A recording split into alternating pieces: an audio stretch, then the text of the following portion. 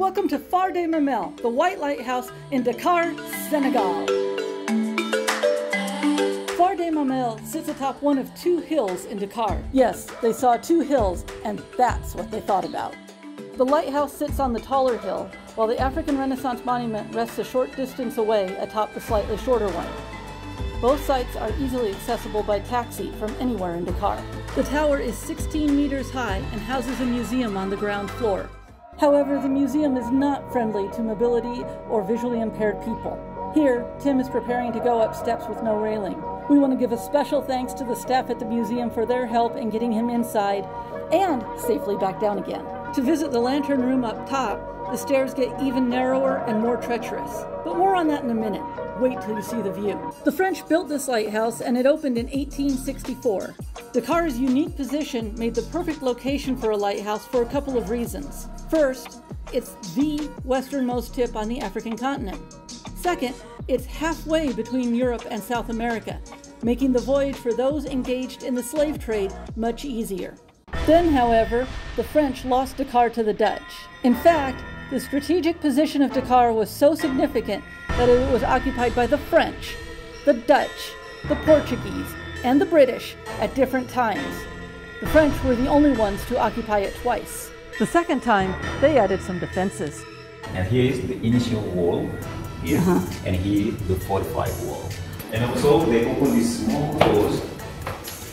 You may think that they are windows maybe, but they are not true windows. They are called montures or meurtrières in French. Meurtrières. Meurtrières. Yeah.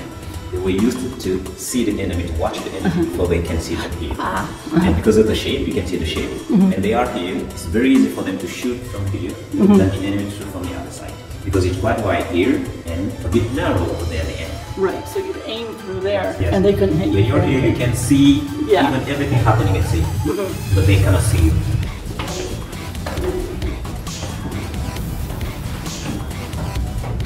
Okay, so this is the frontal optic of Phare de Mamelles. Okay, it consists of four main parts. The first is the light source, meaning the bulb. From here you can see it. Can you see it? Yes, I can see it. This is the bulb, meaning the light source of the lighthouse. But when it's on, the light when it's on, there will be the reaction of these first lenses. These are called the converging lenses. Converging? Converging lenses. Yeah, they don't diffuse the light, but they keep the light intense in the optic. Okay. And after there will be the reaction of this one. These are called the diverging lenses. This will diffuse the light in a radius of 53 kilometers.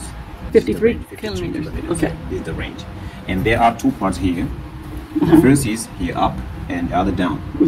Here is for the beams for planes. Yeah, beams for planes, and here beams for boats. And here is what is called the dead angle. This cuts off the light at night when the lighthouse rotates. When you're here, you say the circle is passing, so you can see the light.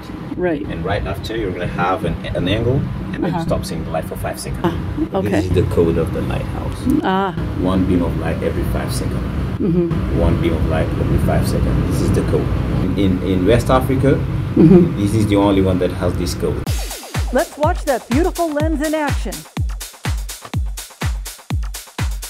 Oh, and here's that gorgeous view I promised you. If you're in Dakar, make time to come see Phare de Mamelles for yourself and watch this video next.